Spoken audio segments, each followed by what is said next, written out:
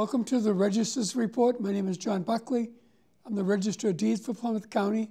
This show is about Plymouth County real estate.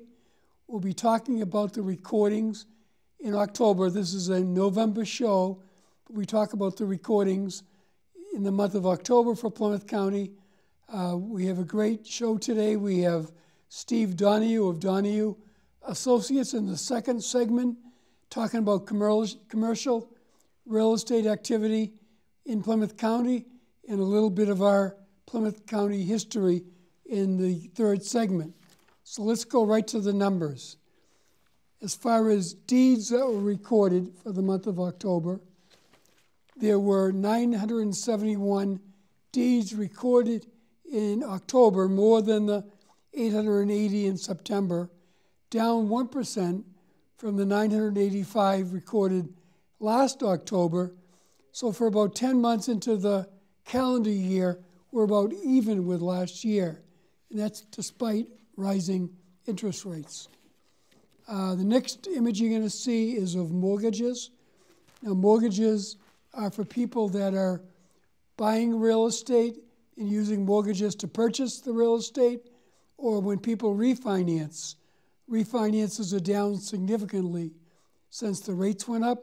However, there were 1,734 mortgages recorded in October, more than the 1,542 in September, however, down 13% compared to the 1,989 in October of last year. So for 10 months of the calendar year, we're down 8%, again, mostly attributable to the higher interest rates with people that don't want to refinance because they're at pretty good rates for what is offered now. The next image you're going to see is foreclosure deeds. Foreclosure deed is when someone has lost their property to the lender.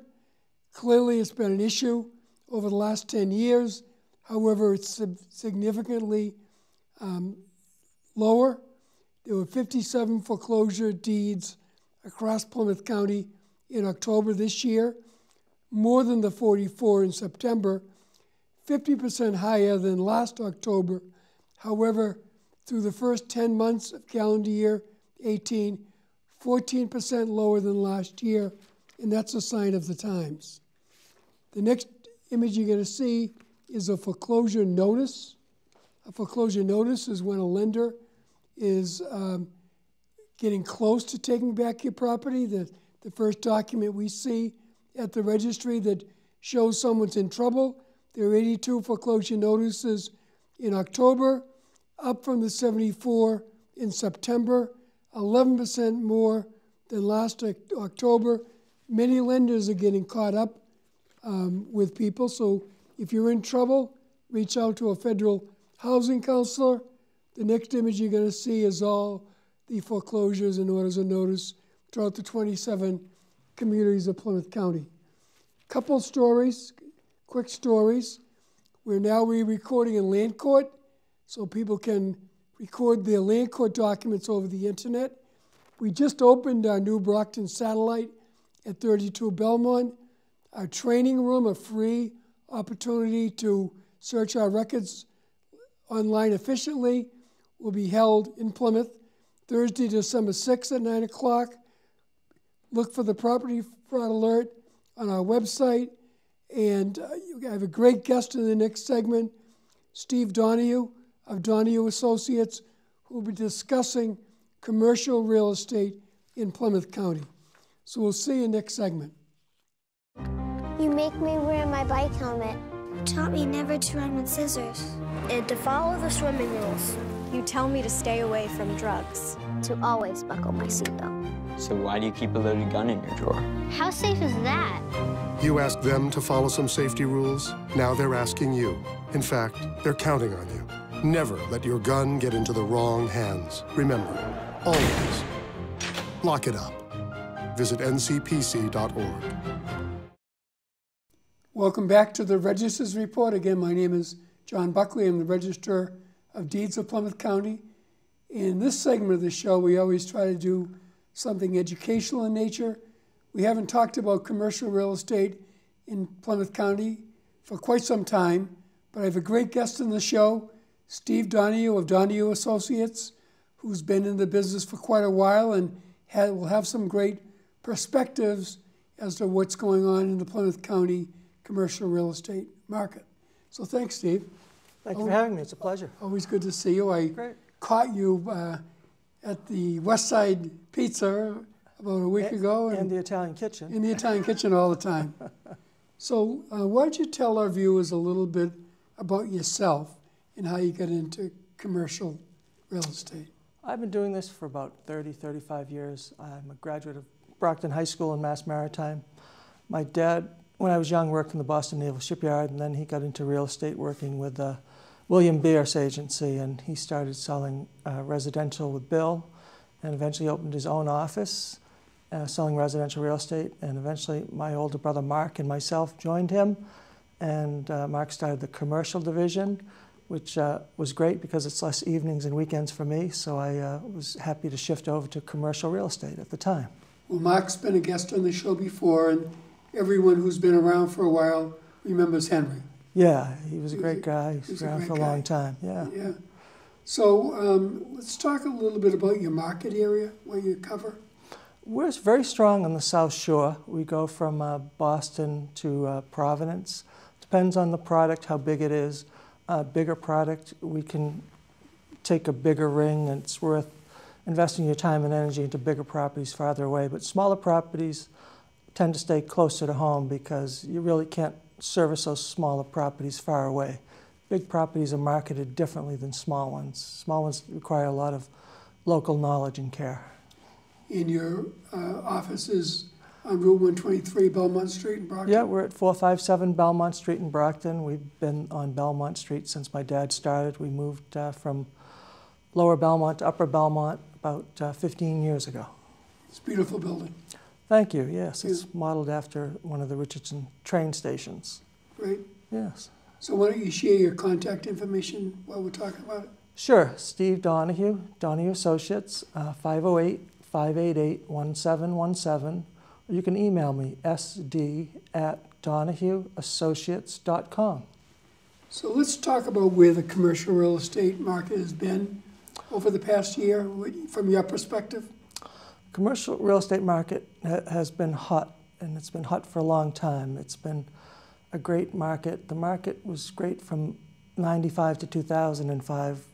We had an unprecedented great uprun. Then 2006 it slowed down to about 2012, so maybe 6 years. Different people argue on when the up and downturn cycles start. It takes a while to realize you're really in a true 10, not an anomaly. So, and the market's been very good for the last 6 years. So we might be nearing the end of a cycle. Interest rates are up. Demand is still very strong, especially for commercial, because it's more limited than residential in scope and number of buildings for sale. So it's still a very strong market. It could level off, or it could slow down. Boston and North has been red hot, nothing around. We're catching up with them as far as having very low to no inventory in certain areas. So the market is still red hot because there's still pent up demand. So I think even if residential slows, which I believe it is slowing down right now, that commercial will probably continue for a little while longer because of that pent up backup in demand. Yeah, we actually saw residential slow down more in September.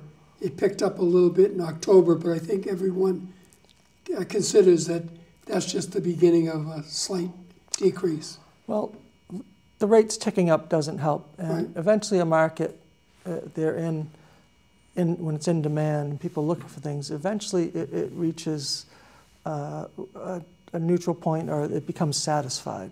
So I think a lot of the residential people have become satisfied. People who are looking have already bought. So I think it's a cyclical, natural slowdown. It could be a product of the economy, but it was kind of coming anyways, I think, because the cycle had lasted 12 years. So it's still a decent market. It's now as good a time as any. It could slow down. It could go level. That's the crystal ball that I don't have. So back to commercial, anyone that drives around Plymouth County sees a lot of signs, Donahue Associates. Yeah, we've had a lot of properties over a lot of years. A lot of them are buildings for lease. Some are for sale. It's very hard to find buildings 10,000 square feet and up for sale. 10 to 50,000 or even more are very much desirable. Land at good intersections or close to the highway or industrially zoned is also in demand. Retail has been doing well in certain segments. The big box retailers, a lot of them are going out with Amazon and people buying online, but the marketplace is shifting, but it's still very strong. I think, we're more of a service industry area now, especially the Boston area, because we have so many people who are educated in technology and marketing fields and businesses. So how do most of your clients come to you? A lot of them come from previous exposure and relationships. A lot of them come from the internet, or they just see the number of signs that we have. Signs are a great information for people, because right away they know what they're calling on and where it is. They might not be the exact building or use that they want, but at least they know that someone is in the area. So the signs are great, and the internet has certainly taken over with make signs less important, but still I feel signs are very important for your local presence. So what are the primary attributes that somebody would come looking for when they come south of Boston to look at real estate? Well, primarily people come south of Boston because of sometimes cost, sometimes convenience, because once you come south of Boston, you're not stuck in the 128 traffic, and it's very difficult to get in and out of Boston. Traffic's horrible everywhere. It's horrible everywhere, but at least, the 490, now, years ago people wanted to be inside of 128. Now people are happy to be inside of 495. I think 495 is one of the greatest roads going. You can get to 24, 95, 495, it gets you everywhere. So it's great. The Taunton Industrial Park has done a tremendous, it's a great boon to the area. So I think it hasn't quite reached down to very southern Mass. The Fall River, New Bedford area isn't quite as in demand as it has been in the Brockton. It kind of tapers off after we get, say, Lakeville area or beyond south, kind of tapers. There isn't as much demand or as much commercial property down there historically. So we're still a Boston-fed market. Taunton is great because it's great for companies who do business in Providence and Boston, because it's halfway in between. Sure. A lot of business executives typically lived in Mansfield because they could get to either Boston or Providence or take the train and get where they needed to go, whether it's north or south. Yeah, interesting. Yeah, so when a potential listing comes to you, any particular advice you give them to get their property ready to list?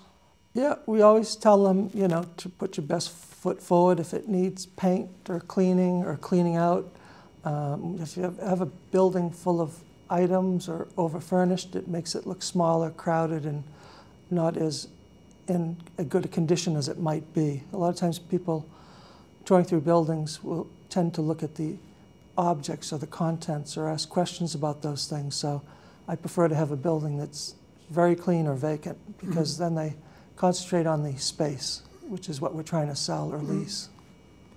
And if somebody were to come to you as a potential buyer, yeah, any advice you'd give to them to start off? Tell them to be patient and be somewhat flexible, because the market is so tight. It's very hard to get where you want, when you want, the size you want, the location you want, the amount of land. Once you sit with somebody and meet with them and write out their criteria list, all of a sudden when you think you have 10 properties, it shrinks down to 2 or none. So it requires flexibility on the part of the buyer in buying something. It's better if they have some vision. It's good when they have an idea. I tell people, buy something a little bigger, especially if you're growing, because you don't want to do this again too quickly. It's a consuming experience. It costs money and time to buy a new building, so you don't want to short-sheet yourself. The move, cost to move is expensive. So there are a lot of factors, but a lot of people call us because they've simply outgrown what they've been in, or they have 2 or 3 locations and they'd like to consolidate. And that's great. It's harder to do in an up market, but then again, it's less likely to happen in a down market. Yeah. So it's some people get caught betwixt and between the market. Well, we've had a lot of residential realtors in here, as I told you before, and they have been experiencing, or were experiencing, a lot of bidding wars, people buying over asking value. Has the commercial real estate market faced those challenges? In some instances, yes. Buildings that are highly desirable might have multiple bidders, or people will pay a little bit over. Or I had a building for sale in Avon for several years, and had several buyers, and the owner would never sell, even though some of the offers were at or near full price. And then finally last year, we had interest from multiple parties, and it ended up going for over asking price, even though the building did need some work. So it's a function of the buyers not being able to find exactly what they want, or in the condition they want. They can't be that choosy when there's only 2 items on the shelf. If you don't pick one, then you're picking nothing. Right, right. No, I think it's a fascinating field. Yeah, it goes up and down. Right now it's up, and hopefully it'll go flat or dip slightly, or some more product coming back into the marketplace would be good for all of us and the economy. So, but the economy's going to go where it wants to. How long does it take to close a particular sale once you've gotten a lead on property? It depends on the buyer, the bank, and the property. If the property has any issues, like environmental issues, sometimes slow a property sale down quite a bit. Mm-hmm. But a normal commercial transaction, I think 60 days is very quick, 90 days is normal, and 120 to 180 is not unexpected. There are a lot of hoops to jump through. Financing is not always easy. Commercial is a much more complicated process than residential, as far as timing and what's demanded of the buyer and the seller. So we at the registry love it when there's a big commercial sale, because it brings a big excise tax into the registry as income. Yep. We saw something last week. They sold a property over in Route 18 in Abington. It was a huge housing project, like a $50 million sale. Now, we don't see as many of those down here as they do, for example, in Suffolk County, as you can imagine. Yeah, those are great sales, and taxman gets his day every once in a while, and we get some money in the state coffers to help provide the great programs that we have available. Right, right. Got to put money back into the infrastructure and the system so that we can help other people to do what we've done in the past. Sure. So why don't you break out your crystal ball, and let's talk about where we think we're going to be a year from now and maybe 2 years from now. I think a year or two from today, we're going to be possibly level to slightly dipping, but I think commercial is still going to be hot for another year just because of the pent-up demand. So I think even though it might be slowing down, we just don't have enough product for the number of people who want it at this time. So that means it's going to take a while for those buyers to exhaust themselves or be fulfilled in the marketplace. Now, getting back to an issue that we talk about a lot, some of these old manufacturing facilities, when the industry has changed and they're kind of left behind, are those more complicated sales? Usually, if we're talking about like older buildings, or people call them mill buildings quite often, which are very popular in Boston, they haven't been as popular further south you get from Boston, outside of Boston, but those buildings present certain challenges as far as construction, engineering, retrofitting, parking. So a lot of them suffer from problems of an older building. Some of them do make great conversions for residentials, for condos or lofts or office buildings, but as far as modern warehousing or research and development facilities, they're not really appropriate because of the low stud and the multiple floors and wood, or the construction, or the loading.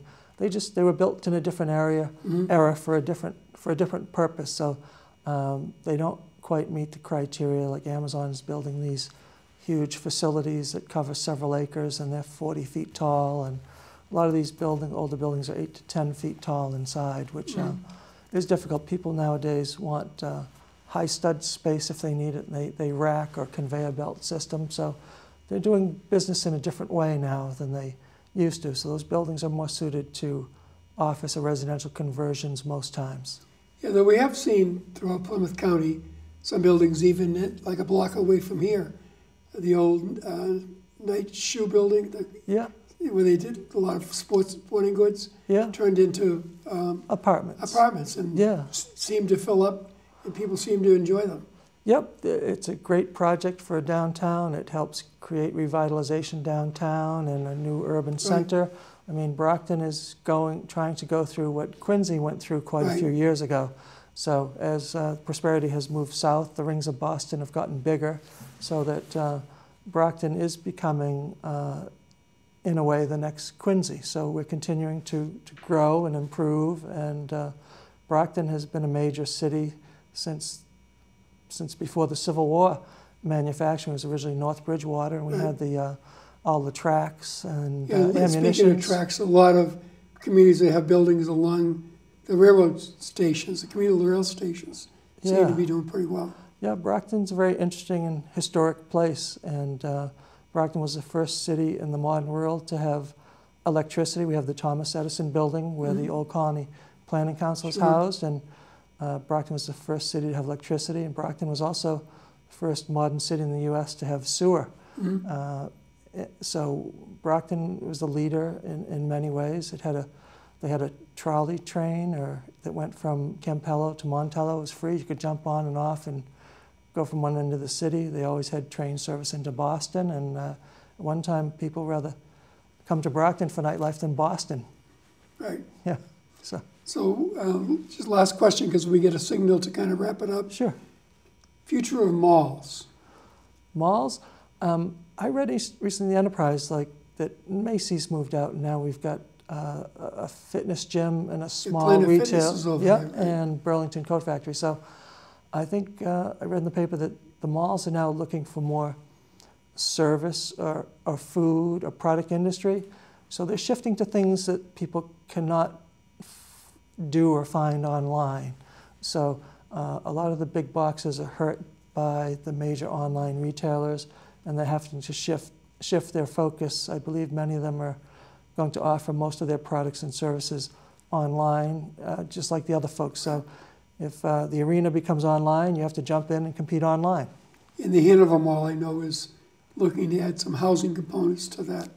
Yeah, that's always interesting. It's well located. It's near the highway. It's a desirable town. So if nothing else, a lot of these malls are well located and have a lot of utilities, infrastructures, and services available. So they do make good places for additional housing units. Apartments have become more desirable and in vogue and wanted than ever before. I've never seen so many high-end apartment complexes go up in the entire region. Right. Yeah. Yeah. So why don't you share your contact information one more time? Sure. My name is Steve Donahue, Donahue Associates. We're located at 457 Belmont Street in Brockton, across from the fairgrounds. My office phone is 508-588-1717, and you can email me, sd@donahueassociates.com. That's DONAHUE. Well, thank you again for coming on the show. Thanks for having me. My pleasure. A lot of information. There is, and it's moving around fast. Right. Thanks, Steve. Take care. So welcome back to the Register's Report. In this third segment, we do talk a little bit about Plymouth County history. I want to thank Steve Donahue for the great job he did talking about commercial real estate activity in Plymouth County. It's a great company, and you see their signs all over the place, so I'm sure it was great to see one of them face to face. In this segment of the show, we talk about the holidays for the month of November. November 4th was daylight saving time ending, setting the clocks back an hour. The 6th of November was Election Day. The 11th was Veterans Day. Coming up on the 22nd is Thanksgiving. In this particular show, we're going to talk about some of our Plymouth County history. First of all, Mickey Cochran. We saw some great baseball played Earlier this month, the Red Sox did it again.